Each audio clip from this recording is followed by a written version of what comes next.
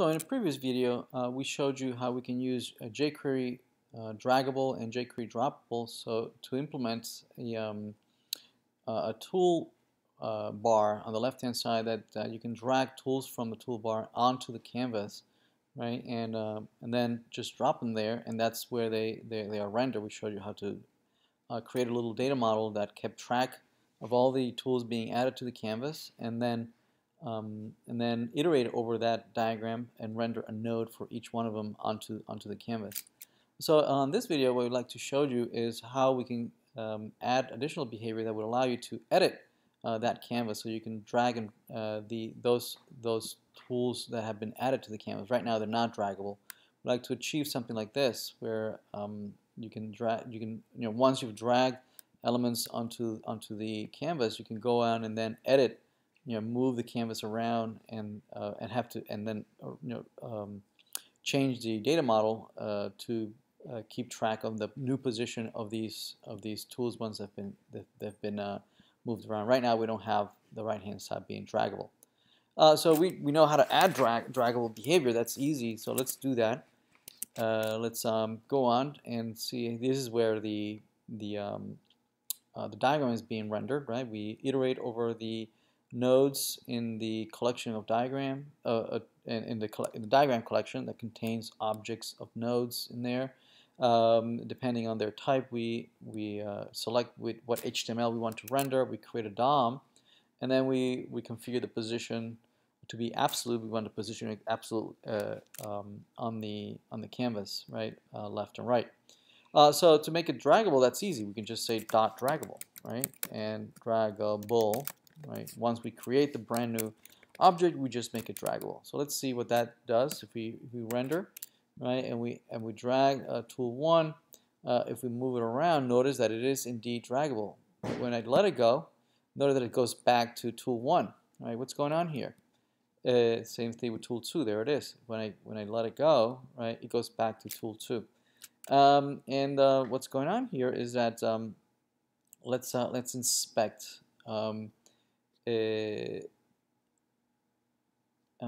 What happens is that once we drag it, right, what we have to do is update the position of the in the object, right, that has the position object that has the left and the top, and then call render diagram so that it renders again. Okay. We can look at the source when it starts rendering it. Okay, come here, and we've moved this around. We'll look at the diagram. Notice that we seem to have how many objects? 1, 2, 3, 4, 5. But it looks like we don't really have that many, right? We have tool 1 and tool 2. And what's happening here is that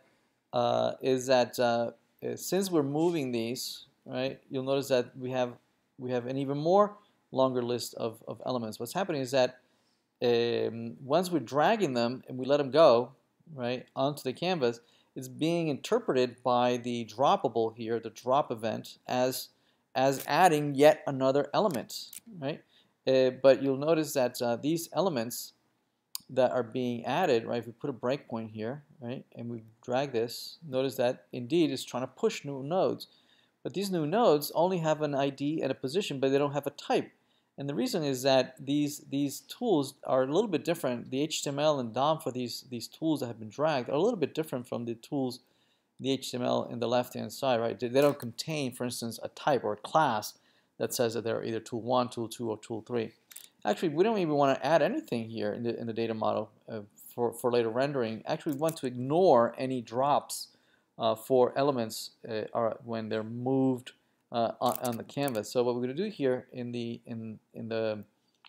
drop event handler for the droppable, right, we're going to ignore any elements that don't have these classes tool 1, tool 2, or tool 3. We're going to do an else, and then we're just going to return. So we don't want to add elements, right? We don't want to add new elements from elements that are already in the canvas, right? So let's try that. Let's refresh. Let's take out the breakpoints. If we add a tool 1 to the canvas, there it is. Now can we drag it around? Yes, we can drag it around. It's going to try and render. We're going to try and render. We say OK.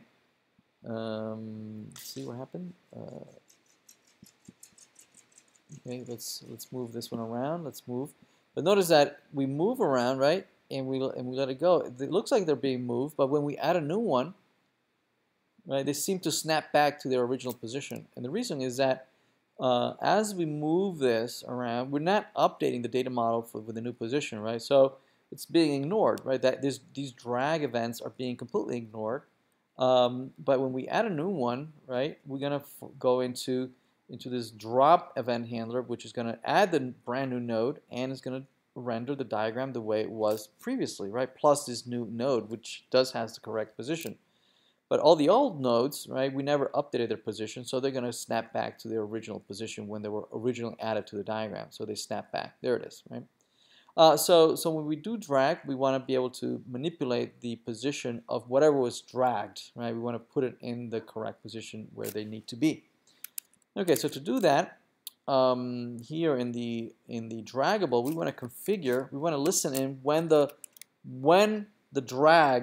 dragging stops, right? When we stop dragging that element, we want to update its position to its new position, right? So we want to handle the stop event, right? And stop event is one of those event handlers that we can configure in jQuery UI, right? If we go to the demos and we go to Draggable, we'll notice that in the API documentation, it is one of the events that gets notified whenever the dragging stops, right? And it takes as argument an event and the UI, right? So we can put here a function that takes as argument the event and the UI. Event is like we'll have a timestamp of when the event occurred. UI will tell you, things such as the DOM element that actually is being dragged, its position, its width, height, and whatnot. Okay, so let's put here a console so we can print out the information about the UI. All right, so let's go back and let's refresh. Let's put a breakpoint right there at the stop events. Right, if we go and move this around, right, there it is. The tool has been added. But when I drag it, right, and I let it go, and when it stops, it calls that event handler right there. We can look at the UI. We can look at the original position of the element when it was dragged. We can look at the new position of the element. And basically what we need to be able to do is update the position of the object that we are, in the data model that we are dragging, right? The object that represents this DOM element that's being dragged around, right? We have the position. We just need to modify the original object. So this is a UI. We know that it was an H3. We know that it was a draggable, yes, but it doesn't have enough information to link back to the original object that represents this object being dragged. So how can we go back to the data model and modify the original object, its position? So what we could do is that when we created the DOM object that was added to the canvas, we could tag it with an ID, right? We can tag it using the ID of the object that was used to render this, right? Which is inside of the node object, right? So we could do, add an attribute, add an ID attribute. Again, attribute, that's a jQuery function that allows you to manipulate the element, the DOM element that's being created, or DOM elements that already exist. And what we're going to do is we're adding a new attribute, an ID attribute that has the value of the node underscore ID, right? So now when that element is being dragged, right, we can take a look at the ID element and see, so that we can then look it up in the diagram object, in the diagram array that has all the IDs of the nodes that are being rendered. Okay, so let's do this again with the breakpoint here of when we stop dragging. Right, so let's go tool 1. Right, and now that we drag it around, we'll notice that the UI in the helper, right, we'll notice that now the H3 is tagged with the ID. See that? We can use that ID, right, to retrieve that ID of the UI helper, and that ID can then be used to look up the original object in the array of elements and update its position left and top. Okay, so we can continue. There it is. Okay, so once we stop dragging, we can use the UI helper to retrieve the ID, right, from the UI.helper, and then we can retrieve the attribute, the ID attribute. And now that we have the ID attribute, we can look up in the diagram the object that has that ID. We say for var I in diagram, right, and look up the node. So we can say if diagram sub I dot underscore ID, right? If that's equal to the ID that we just retrieved, if it's equal, now we have the element, right? That this is the object that was used originally to render this, and we want to update its top and left to be equal to the position of the UI helper. Notice that if we move this around, right? Let's see, let's put a breakpoint in there again. If we move it around, it'll have in the UI, oh, there it is. So we have the position element, we have the new position left and top. Okay, so let's do that. Let's say that the diagram sub I, the top, okay, it's going to be equal to the position of the UI dot position dot top, and the left is also left and left. Okay. All right, I think that's it. Let's continue here and let's refresh. And let's take out the breakpoint. And we have tool 1, right? We have tool 2, right? If we move tool 1, let's see if we add tool 3. Tool 1 goes back. That didn't seem to work. Let's see. Let's put a breakpoint here. So let's see if we move tool 1. Okay, let's see the diagram. The ID that we're looking for is 147.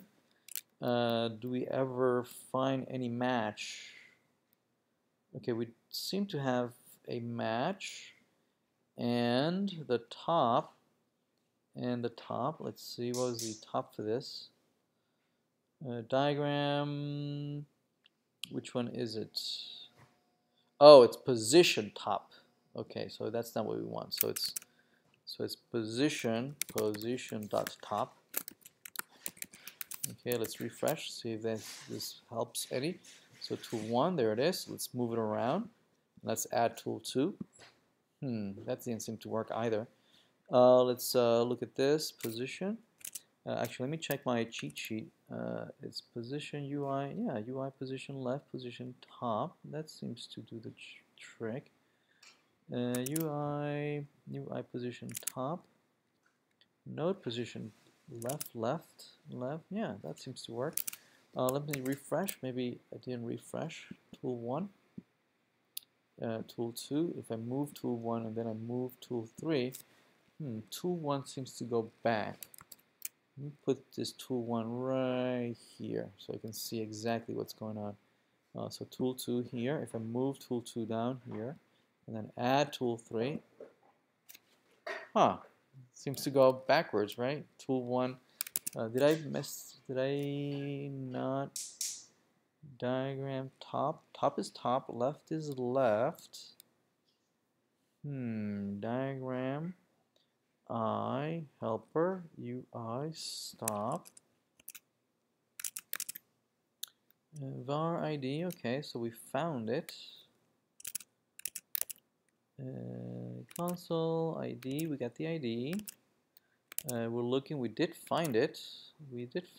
And node position left. Do we forget to subtract something? Top, position top, position left is left. Position top. This looks correct. Node, conditional.